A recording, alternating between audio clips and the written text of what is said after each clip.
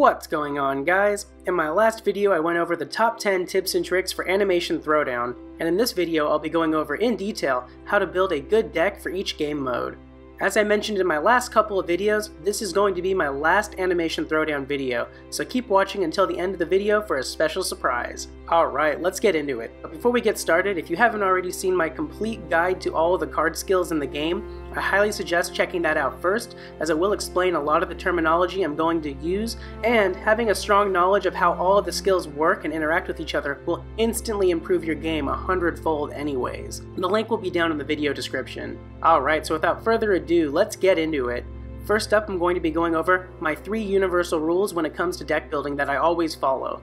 The first rule is to always keep your card count down to the minimum number of cards of 25. This increases the odds that you'll draw the cards you need to make the combos you need sooner. The second rule is to maintain maximum synergy between your different types of cards.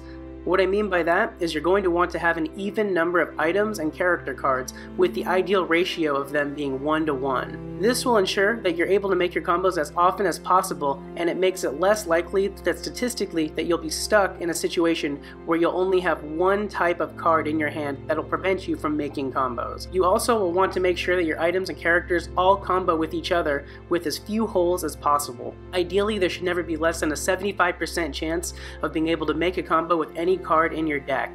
Which leads me into rule number 3, research all of your combos. Combos are what win games. If your combos aren't researched, you can't play them. And that goes for defense as well as offense. Those are my 3 universal rules that I always follow when it comes to deck building. Next, I'm going to be giving you a couple of resources available to you that streamline the deck building process and make building a deck super easy. The first one is a tool called Zbot. This is a deck building tool that also has functions for guild event planning and statistical reporting. To have access to this tool, you need to download the Line Chat app. In order to use it, you need to become a registered user or be in a guild who has a member that is already a registered user.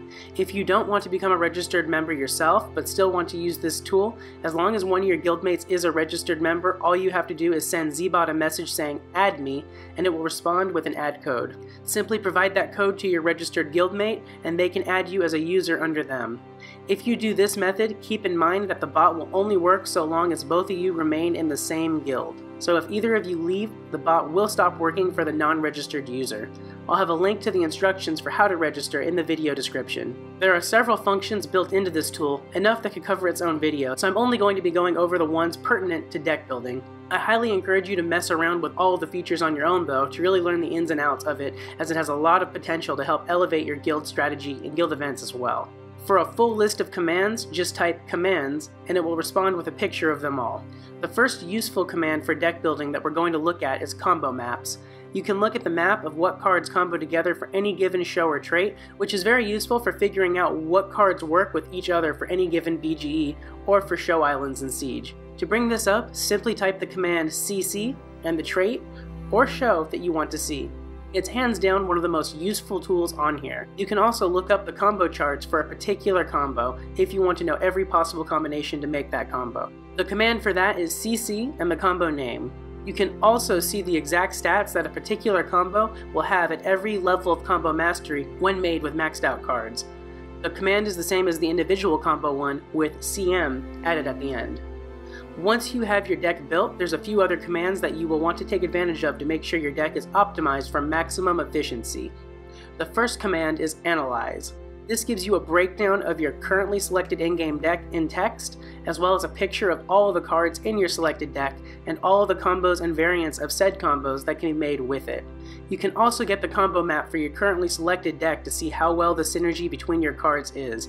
You can get a simplified map with the command CMap, and a full map with FMap. This is probably the most useful tool when it comes to building your deck to ensure it's optimized to its best potential. And the final command that we're going to cover is the Stat command. This command gives you a statistical analysis of your deck from drawing 10,000 5-card hands, which gives you a keen insight on what you can realistically expect as far as potential opening hands will be, and what combos you can make the most turn 1 from a statistical standpoint. That's the bare bones basics of deck building with Zbot. The other deck building tool out there is old school and it's a bit more tedious, but it's how everyone used to go about deck building before Zbot. And that's the Animation Throwdown Knowledge Base. This is a fan-made site that has a lot of strategy information and deck building tools. Similar to Zbot, you can look up combo recipes for a specific combo, simply choose what combo you want to look up, select what level you want to see the stats for the combo of, and optionally filter for ingredient card rarity and/or skills, and you're good to go. It will bring you up every recipe for that combo. Alternatively, if you're curious about what the exact stats of a combo would be with your exact cards, you can do a detailed combo recipe lookup. Simply choose what 2 cards you want to look up for the combo, what level you have them at, set them, and voila! While not as in detail as Zbot, there is also a way for you to analyze and check the synergy of your completed deck to an extent. Using the Share Your Deck tool, simply add each of your cards and their levels in one by one, and once you have them all plugged in, it'll give you a breakdown of your character, item, and pre-combo ratio, as well as what combos you can make with this deck. Also, if any of your cards have less than a 75% chance of making a combo, it will let you know. Ideally, no card should show up as less than 75% in an optimized deck. If any cards do show up there, you might want to reconsider them, and replace them if you're able to. I'll have the link for the site down in the video description. And that's going to do it for the tools and resources available to you to make the deck building process a bit more easier and organized. Now let's get into the nitty-gritty of individual game modes and how to build the best decks for them. First up, we're going to be covering how to build a Rumble offense deck. The first major tip that I have is to play to the BGE as best you can. More specifically, play to the offensive BGE. Typically, if there are 2 BGEs running simultaneously, one is usually suited for offense, while the other is more defensive to counter it. Obviously, if there's only one BGE, then play to the active one as best you can. The best strategy for Rumble is to try and one-shot your opponent's cards so that they can't get any on the field, ensuring you take no damage and get a perfect 100 score each match. There is one particular skill that is perfect for accomplishing this, and that is the punch skill. If you can create a deck full of a bunch of combos with high attack and a high punch value, you have a very good chance of one-shotting your opponent's cards into dust. This is especially beneficial if the combo with punch also matches a BGE that grants additional punch. Now I know an OP slaughterhouse deck full of punchers isn't something every player can put together, and sometimes that strategy won't cut it based on the defensive BGE or even the strength of your opponents. When you can't ensure the complete and utter annihilation of your opponents with one-shots every time, you'll want to focus on some other supportive skills. Since your score is dependent on your card health at match end, utilizing cards and combos with the heal and heal all skills are a must to help support your card wall and keep them all topped off in the HP department. Another way you can heal on up is by utilizing cards and combos with the leech skill to make them self-healers. You can also utilize cards and combos with the Recover skill to increase your total pool of card HP to help increase your score as well. When it comes to minimizing damage you take, some great skills are the Cripple and Cripple All ones. Get a chain of those combos on the field and you can reduce your opponent's attack to 0 each turn and avoid all damage. You can also leverage cards with the Jab skill to help break through more defensive cards and combos your opponents might be running. When it comes to more support skills, some good ones to run on your pre-combo cards are skills like Sturdy and Bodyguard, as pre-combo should primarily be used as buffer support cards and health expansion slots in Rumble offense. In that regard, you want to run high HP cards for the pre-combos because of that. You can also run cards with Craze and Motivate, but those are a bit of a double-edged sword for Rumble and can be pretty risky. When it comes to your items, since you're in full control of your cards and you get to go first, it's best to run item cards with high attack. The higher the attack of the item used to make the combo, the stronger the combo will be. Character-wise, you'll want to research what characters and what items make the best combos that match the criteria we just talked about for the current BGE. If you can't make those particular combos, see what you can make with your cards that does. Also, when it comes to what combos to run, honestly, a boring deck is the best deck. It's sad but true. Some of the most effective decks out there don't rely on a bunch of various combos, but instead focus on 1 or 2 of the same exact powerful combos. When it comes to the card spread for an offensive deck for Rumble, there are a couple schools of thought, but in my experience, the absolute best ratio to run is 10-10-5, meaning 10 items, 10 characters, and 5 pre-combos. Or if you can't make that, I found 11-11-3 works pretty well too. Either of those maximize your chances of being able to make a combo when you need to, while still maintaining some balance with room for pre-combo buffers. Here's an example I made of a Rumble offense deck that I might run for a drunk BGE. As you can see, I'm running 25 cards total with a 10-10-5 spread. You'll notice 2 of my pre-combos, Viking Peter, play to the drunk theme if a drunk BGE were active. On top of that, it has relatively high HP, especially since I have level 2 combo mastery for it, as well as having the desired skills of Punch and Bodyguard. You'll notice my other 3 pre-combos though aren't drunk ones. Brian's Statue of Meatman are both ones I also have combo mastery for, and they both have insanely high HP as well as Bodyguard, making them excellent buffers and health pool expanders. Meatman also acts as a healer for me. Now you'll notice I'm running a mix of a small handful of mythic cards and the rest maxed out legendaries, with all of the items being drunk. This is just an example of an ideal deck for higher level. What I want you to focus on are the combos that I make with these, the skills that they have, and how they flow together. First off, you'll notice that this deck isn't 100% synergistic between all cards. Louise doesn't combo with 2 of my item cards. This was a calculated risk as her combo has great one-shot potential as well as having the desired skill for Cripple All to mitigate damage. If you look at the rest of the cards, they all combo perfectly with each other, with almost all of them making combos with a lot of punch value to help try and score those one-shots in slot 1.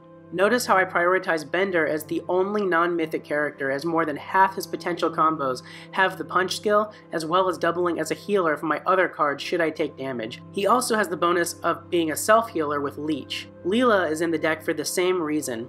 My goal would be to make her Oktoberfest combo for the Heal All and Leech. Even if I miss those combos though, her other ones can be just as supportive and devastating. What you'll notice is the common thread with all of the other combos.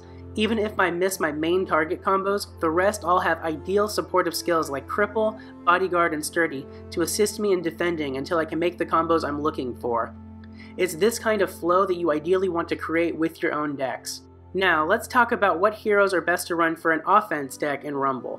Out of the free-to-play heroes, Tina is the best one to run for Rumble offense in my opinion, as she offers the most beneficial skills in support of score, as she both heals one of your cards and cripples all of your opponent's cards every turn. Behind her at a close second is Bobby. Bobby both protects your cards a little bit each turn by shielding one of them, as well as crippling one of your opponents, while also increasing your chance at one-shotting cards by punching one of your opponent's cards each turn as well. As for the premium heroes, you have quite a few more options. The best premium options for offense are between Consuela, Ricky Spanish, John Redcorn, and Zap Brannigan. As for which one between those is best, it honestly depends on the current active BGE and what bonuses they're granting. Zap Brannigan is great as he can sometimes be the exact amount of extra boost that you need to secure one-shots with his punch and cheer all skills. Plus, he has the added support of healing one of your cards for a pretty large amount at higher levels each turn. However, his Cheer All can be a double-edged sword if your opponent is running a lot of cards with the Hijack skill, and his punches will be wasted if either BGE grants the Bodyguard skill or if your opponent is running a lot of Bodyguard cards. John Redcorn is a solid choice as he heals all of your cards each turn, as well as shields one of them. He also grants Motivate to one of your cards, but like with Zap's Cheer All, it can be a double-edged sword because of Hijack. Similar to Redcorn, Consuela heals all of your cards each turn, as well as helps prevent more damage by crippling all of your opponent's cards each turn. She has no risk involved in running her, making her a solid pick for offense. Ricky Spanish is another solid choice as well, similar to Zap. He will heal one of your cards for a good amount at higher levels each turn, as well as protecting one of your cards each turn with his shield skill, as well as 2 to 3 of your cards by granting a good chunk of Bodyguard to them as well. He's definitely the more conservative approach when it comes to offensive heroes, but he can be effective and has no risk involved. I've used all of these heroes offensively at some point during Rumble matches, however my go-to one is Ricky Spanish as he best fits my playstyle. I highly encourage you guys to play with them all and find which ones works best for you. That's everything that goes into putting together a strong Rumble offense deck. Now let's take a look at what goes into a good defense deck. Defense-wise, just like with the offense deck, try and play to the BGE as best you can when choosing your cards and combos. And if there's 2 active BGEs, try and play more towards the defensive one. As the goal of a good offense deck is to go for one-shots, the goal of a good defense deck is to prevent that from happening. To accomplish this, you're going to want to run your cards with the highest HP. That goes for characters and items, as well as your pre-combos. The bare minimum of a good defense deck when it comes to items and characters to run when it comes to HP is 50 or higher. That also is the baseline for pre-combos. However, with the current meta of the game, ideally shoot for 60 or higher HP for pre-combos if you're able to. I know these numbers may seem insanely high to newer players if you only recently started playing, but don't get discouraged. As a newer player, while you're still building up your card inventory, a lower baseline and more attainable goal to set initially ideally is shooting for 40 plus HP on your cards in your defense deck until you're able to transition into the 50 or higher range. Sometimes the HP isn't enough to prevent one-shots though, depending on the BGE, so you'll want to look for pre-combos and cards with certain skills to give your deck the edge and a fighting chance. The best defensive skills to accomplish that are Bodyguard and Sturdy. Bodyguard will protect your card wall from punches having any effect, and the Sturdy will add some extra longevity to your cards as well. The Leech skill can also add some extra life into your cards, however, they need to survive the first hit in order to benefit from it, so it takes a lower priority to those other two skills. Hijack is also a great defensive skill to run as it will prevent your opponents from being able to run combos on cards with the Craze skill, which will prevent them from overpowering your deck and claiming easy wins. Preventing one-shots is definitely the foundation of a strong defense deck, however the purpose of a defense deck isn't just to stall your opponents, it's to hand them losses, or at the very least shave off points from their scores if they beat you. To that effect, when planning out what combos to include in your defense deck, try and run cards that will have the following skills. First up, Crazed. If you're running powerhouses left and right with this skill, they continue to hit harder and harder each turn, making it less likely that your opponent will be able to heal themselves back up to full. It also really puts the pressure on your opponent to either find a way to take out your Crazer or end the match quickly before it curb stomps them into the ground. Some other great skills to shave off points here and there are the Bomb, Punch, Payback, and Gas skills, as they can cause a significant amount of splash damage, making it difficult for your opponent to heal all of their cards before the match ends. As for the ideal card spread for a defense deck, it might surprise you. You might think that the best defense deck is a deck full of nothing but pre-combos. While that deck has the potential to be annoying, it's actually far from the best strategy. The only time that strategy actually works efficiently is if your deck consists completely of whatever the newest, most OP on BGE pre-combo is at the moment at Combo Mastery level 2 or 3. And that will only really work if your opponent doesn't catch on to that immediately, and if they're not willing to set aside their pride to just go for the win versus trying to get a perfect score against it. The more realistic strategy that will work the best, that follows one simple tenet that remains consistently true across the entire game, and that is that combo is king. The best case scenario is that your defensive card that the AI plays in slot 1 survives the one shot and then immediately gets comboed into an overpowered monster. That being said, the AI in this game is notoriously bad, so you will want to run more pre-combos on this deck than you do on offense to balance the odds more in your deck's favor. Just like with offense, you want to keep your deck as close to the minimum 25 card count as possible to maximize the probability of combos. As for the spread, ideally shoot for anywhere from 7-7-11 to 9-9-6.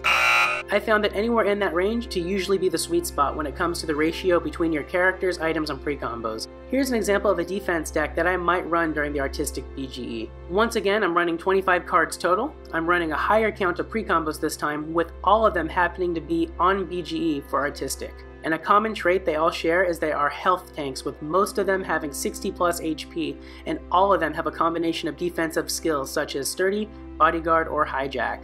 Though I have more, I was only liking 8 of my pre-combos for defense. Because of that, I'm running an unorthodox spread of 8-9-8. While it messes with the synergy slightly, I make up for it by ensuring every single card has 100% synergy with each other, and it shows when we look at the statistical analysis of it with ZBot.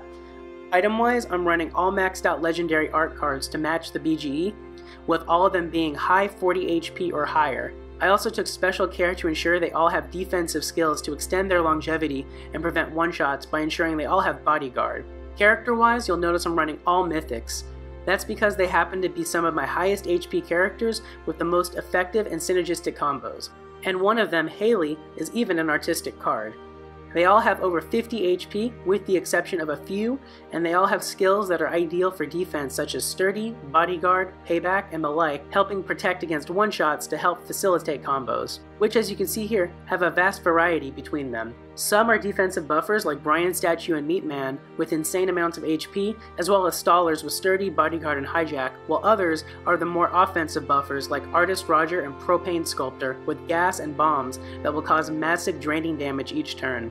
And then I have Stan, who is kind of like the hybrid of the two with Hijack and bombs. Plus his cheer can be a game changer on a direct attack.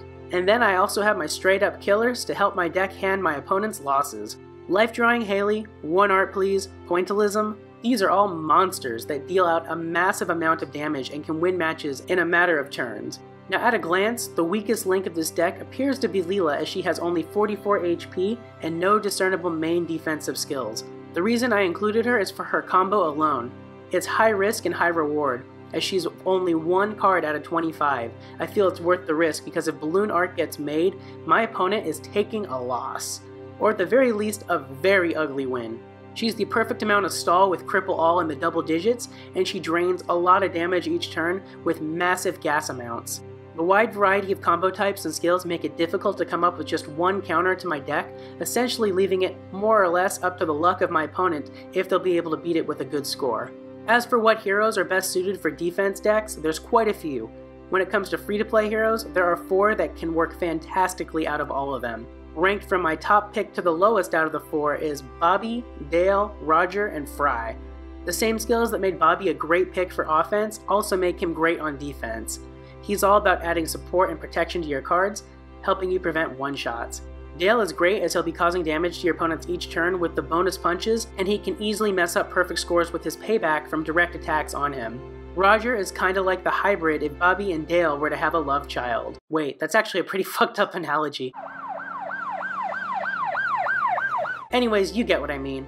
Roger protects your cards with the cripple all support, while also screwing up perfect games with his payback. The reason he's lower on the list is because, while it is unlikely, his cheer skill can be a double-edged sword if your opponent's card has hijacked. And lastly, Fry. He's like a weaker Dale. He has the punch and payback, although they're weaker values because he has a third skill, which is going to be useless to you unless you happen to be running a lot of Futurama cards, as they're the only ones who benefit from his cheer. As for the premium heroes, honestly, with the exception of a couple of them, they almost all work fantastically on defense. The Giant Chicken gives you payback and punch, and gives you the wild card in the form of giving one of your cards crazed. It can be a double-edged sword like the cheers are for the heroes that we just mentioned. However, unlike the cheer, as the craze value increase your cards receive as a permanent buff, I feel like it's worth the risk. The same reasons that make Ricky Spanish a great offense hero also contribute to defense, as that's practically what all of his skills are geared towards. Gene is another fantastic choice as he shields all your cards a little bit, as well as crippling one of your opponents for a lot. He can be a double-edged sword though, as his cheer value is equally as high. Linda is one of the newest premium heroes added to the game, and she also happens to be one of the best suited for defense. Every single one of her skills is geared towards it. You have punch to cause damage and shield to prevent it, as well as giving hijack to one of your cards to stave off the crazed. Zap Brannigan can also work well due to his punch and heal skills, but I feel that he's not as effective as the rest, and again, double-edged sword. Consuela can be really helpful as well with her cripple all, however again I don't feel she's as impactful defensively as the rest. Personally, Ricky Spanish is always my go-to defensive hero every time. And that's everything that goes into effective Rumble decks. Now let's dive into Siege deck building. Putting together a great Siege deck to defend your island is key if you want to help your guild win. As Siege play follows the same format as Challenges and Secret Fight Club in that the defender plays first with a sleeper card, the formula is slightly different than Rumble. Combos are still king like the rest of the game. That hasn't changed, especially since the AI is known to combo more frequently in Siege. However, you can get away with running more pre-combos successfully in Siege defensively as long as they match the island so that they are granted the buffs. You can even successfully run a complete deck of nothing but pre-combos, granted that they're the right pre-combos and get enough of a buff. This works because of the play order. Since the defender plays first, it's easier to build out a never-ending wall of cards that forces your opponent to keep matching you turn for turn or risk falling behind. And in most cases, when that happens, the defending deck will handle loss from all the direct damage it will be causing. Similar to Rumble defense, you're going to want pre-combos that have high HP, that way when they get the island buff added, it will be even higher, making it more likely that the wall will get built. And just like before, you want skills like Sturdy, Bodyguard, and especially Hijack. I say especially Hijack because unlike Rumble, in Siege, when it comes to skills, Crazed is king. So don't hesitate to run pre-combos with Crazed as well. However, unless you can make a whole deck like that, the combos you're going to want to be focusing on are powerhouses. Like I mentioned, aim for the Crazers as those are the ones that will hand losses. Also go for things that have Motivate and Cheer skills. And secondary to those, Hijack is great as it grants you some protection as well as the shield skills. As for the card spread, aim for a spread of ideally 7, 7, 11 if you have the pre-combos to do it. At the bare minimum, I would not recommend running any higher spreads than 9, 9, 6. That goes even for newer players, as Siege grants a bonus to all cards that match the island. It's safe to throw in your blue epic pre-combos if you don't have a bunch of legendary ones to run. It gives you the best chance to build your card wall and get combos made to hand losses.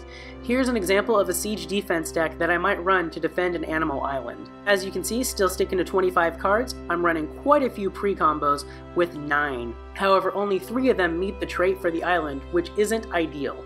I try to compensate for it by making the remaining 6 my usual high HP tank buffer pre-combos. As for the items, I ensure all of them match the island trait and are the strongest versions of them. As for which items and characters I chose, the only criteria I'm looking for is combo synergy, as well as the strength and skills of the combos. As you can see with these cards, I have 100% combo synergy, and I have not only a couple crazers in there, but also support in the form of Cripple and Bodyguard to help me stall so that there's time for the killer combos to get made, as well as Motivate and Cheer to really strike a hard blow on direct attacks. So with this setup, my deck is more likely to get flanked to cause direct damage. As for Siege offense, the ideal spread to run is 997. No more, no less. Your goal is to get your powerhouse combos made as soon as possible. Having that spread gives you the best chance of successfully doing so. Your 7 pre-combos should be high HP ones that work well as buffers and support cards should you need to keep up with your opponent's card wall or stall until you can make a combo. Combo-wise, aim for crazers.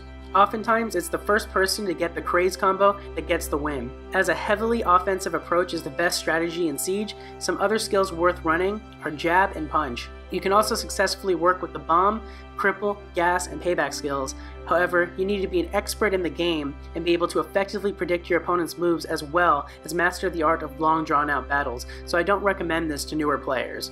If you want to see these strategies in action, check out my Siege gameplay videos.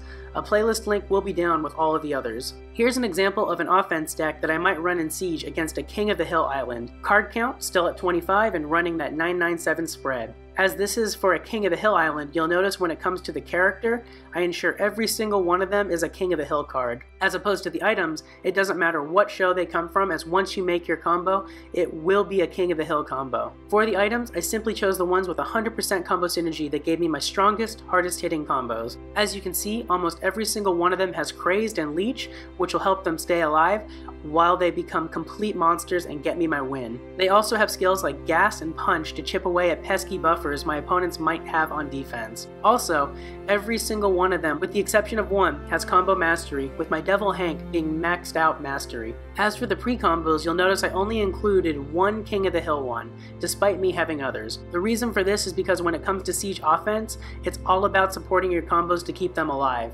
So I prioritized high HP pre-combos with Bodyguard and Sturdy to keep my opponent's defense decks from breaking through my own card wall. My high school build just happened to fit that criteria, as well as matching the island, so I included it. With a deck like this, if I can get one of my craze combos set up slot 1 on my first turn, which according to Zbot is pretty damn likely, and then just keep pace with the opponent's defense deck by spamming my pre-combos and making other killer combos, 9 times out of 10 I would win that match. As for heroes, defensively, you're going to want to run whoever you have leveled the highest. If you have all or most at high to max level, then you have some options for show islands. Many of the heroes grant particular buffs like cheer, shield, and the like to their particular shows. If you have those heroes high enough level and are guarding a show island, consider running them as your defenders. As for offense, just pick whoever you can easily get the win with. It should be your highest level hero. If you have them at level 10 or higher, some of my favorites are Zap Brannigan and Ricky Spanish. That's it for Siege decks, though I do have a few quick notes to make for a couple of other game modes when it comes to deck tweaks. For arena gameplay, follow the same format for Siege offense when it comes to your deck, and just build it around whatever the current BGE is. If you're unable to build for the current BGE, just make it for your best, hardest hitting combos while protecting your combo synergy. For the Clash game mode, follow the same format as Arena for deck guidelines, however, you want to focus in on trying to make a deck that exclusively is based around the combos that get buffed for the Clash. Because of this, your epic items and epic pre-combos can be beneficial. As your opponent gets to hit you first in this game mode, you're going to want to make sure your non-clash pre-combos and cards are really high HP, as well as your items and characters, if possible, to avoid them getting killed in one hit. For challenge gameplay, specifically the non-refillable challenge, follow a similar format to Rumble offense for deck building, but run a 996 spread, if possible, to maximize your scores. As for deck advice for the Swole Club challenge, I already have a couple videos covering everything you could possibly want to know about that challenge when it comes to deck building and strategy, so check those videos out. For those who don't know what Swole is, it's a massive month-long event that usually runs a couple times a year with its own set of rules and bonuses. Seriously, if you want to know more about the beast that is Swole Club, well, you know where to find the links by now. And that's gonna do it for my deck building guide, but don't click away yet though, because like I said at the beginning of the video, I have a special surprise for you guys. For those of you who don't know who I Am Here for the Win is, he's a friend of mine that I originally got into Animation Throwdown, who's become pretty well known in the community and is one of the top strategists in a lot of the Walkers guilds. He even helped found one of the guilds, Walkers of Mayhem. As a goof, I used to kick him from the Walkers guild chat rooms all the time, and eventually the rest of the guild members got in on it, and soon everyone was kicking him every day. So as a final send-off, I can't think of a better way to end my last Animation Throwdown video than by kicking I Am Here for the Win one last time, and from none other than the very guild he helped create. Sorry bro, you know I love you. Anyways, thanks for all of the love and support these last couple years guys, it's been a blast. As a lot of you have been requesting it, I went ahead and made a Discord server for all of my fans. There are several channels to discuss my content, as well as other fun stuff like anime and gaming in general. I even dedicated an entire section to Animation Throwdown. So even though I will no longer be making content for this game, you guys will still have a community that I'll be a part of to discuss the game. Don't think of this as the end, but as a new beginning. I'll still be making videos just for other games. For a full roadmap of what you can expect going forward, be sure to check out my update video that I posted a few weeks back. Link will be in the video description. Anyways, thanks so much for watching guys. Be sure to hit that like button and subscribe if you enjoyed the video. This is Magician Jaso, signing off for the last time from Animation Throwdown, the quest for cards. Peace.